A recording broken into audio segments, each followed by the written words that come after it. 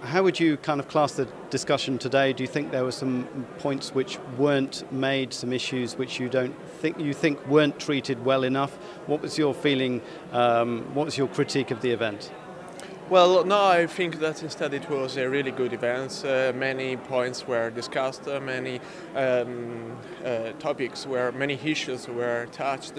I would say that the event was successful, and the stakeholders were representatives of different sectors. We had representatives of institutions, the business sectors, and the parliament, so it was a good representation of all the possible stakeholders. It's a really good event to give the possibility to policymakers, decision makers, and stakeholders to get together to discuss about relevant dossier, relevant roadmap that have an impact on the life of every citizens and business sectors, and for all Europeans. So they're really welcome all these events, and we stakeholders, we also would like to have more of this kind of debates in order to understand better what is going on, what are the developments, what is the approach that the European Union is going to choose. So really good moments for us and for them also to appreciate what are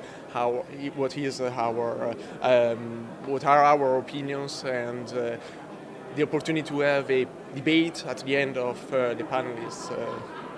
It's also an opportunity for them to understand our points of views and perspective. You represent an organisation which is interested in saving energy. Energy efficiency. Energy efficiency. Energy efficiency was talked about this evening. And it was seen as something which was obvious and simple, but which wasn't being done. Why do you think that is?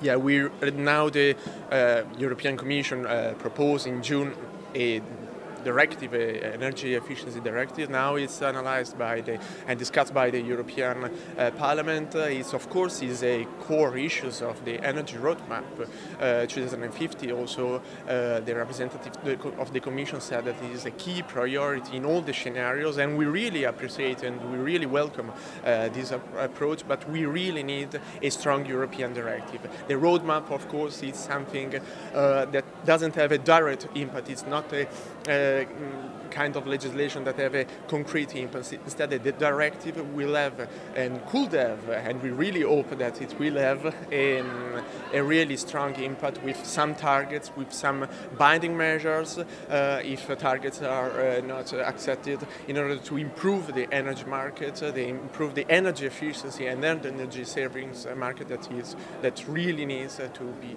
developed in Europe. Many measures are already foreseen in the Energy Efficiency Directive. We really hope that Member States and the European Parliament will be more ambitious than the Commission has been in order to adopt an ambitious Energy Efficiency Directive for Europe.